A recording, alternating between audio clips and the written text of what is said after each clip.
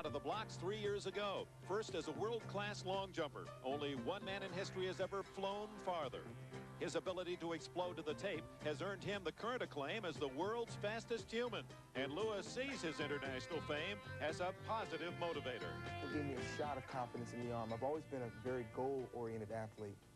I've set my goals, distances, times, and shot for them, and that's been the key to my performance and the key to my being able to stay at the top.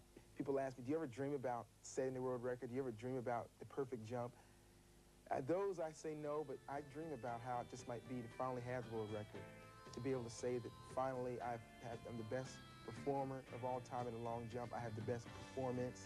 I've been the world champion and everything. It's just fulfillment, because inside Carl Lewis right now, I feel the capability of being the best long jumper of all time, as well as best sprinter.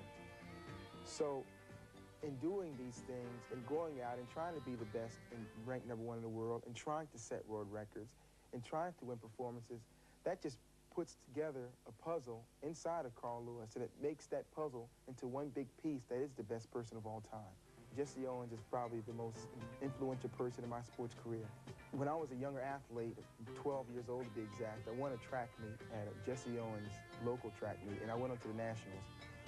Well, that year, Jesse Owens gave me a lot of encouragement by saying that I was a very, very determined athlete due to the fact that I was a small person, and I was able to beat all these big guys that were standing next to me. And from that time on, I've looked up to Jesse Owens, and I think that the things that he's done, the things that he stood for, the people he's been involved with, and the people he looks after have all been very, very good. I just want you to just, feel that drive off the front block, put pressure on the back block to drive off the front block. My normal training days are not normal because I am a long jumper. I am a 100-meter man. Now I've branched out to 200 meters. My days consist of 500 breakdowns one day, long jump days where I actually just take short run approach jumps, starts, and 200-meter days, which I take starts and run 4 or 5 200 meters. Approach days where I work on my approach for the long jump, and then usually on Fridays we're off, or else I'll do some 300 meters.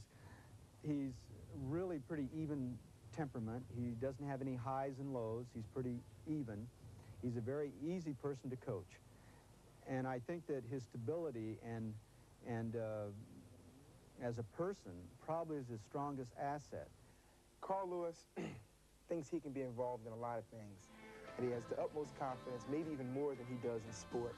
And he's just looking forward to a very illustrious career after sport.